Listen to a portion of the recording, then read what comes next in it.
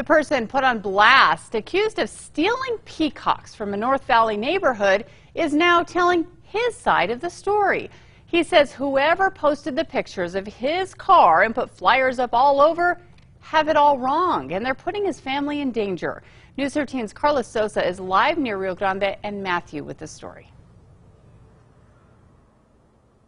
Kim, the man who owns the car that was on all of those flyers, says it's all a misunderstanding, but says he has an idea of how all of this could have started.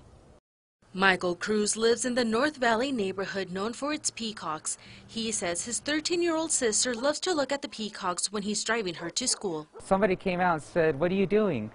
And my sister was taking pictures of peacocks outside the car. And she said, "Oh, just taking pictures." And a week later, we saw the flyers. So we're not sure if that triggered something. He's talking about these flyers. They're posted on power pole lines along Matthew Avenue. On the flyers, you can see pictures of two of his cars along with license plate numbers.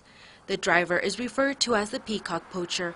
That has his family on edge. They don't want people coming to the house, recognizing the cars and saying, "These are the peacock guys, we're going to get them, we're going to go to their front door." I mean, that worries my mom, my sister, and my grandma. Cruz says he has nothing to hide and just wants to clear up this misunderstanding. If a cop needs to come over here and check, he can.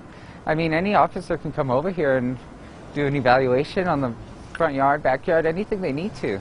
This person that's putting the flyers out, I just want to tell him that this is getting creepy. So I want him to know that please stop.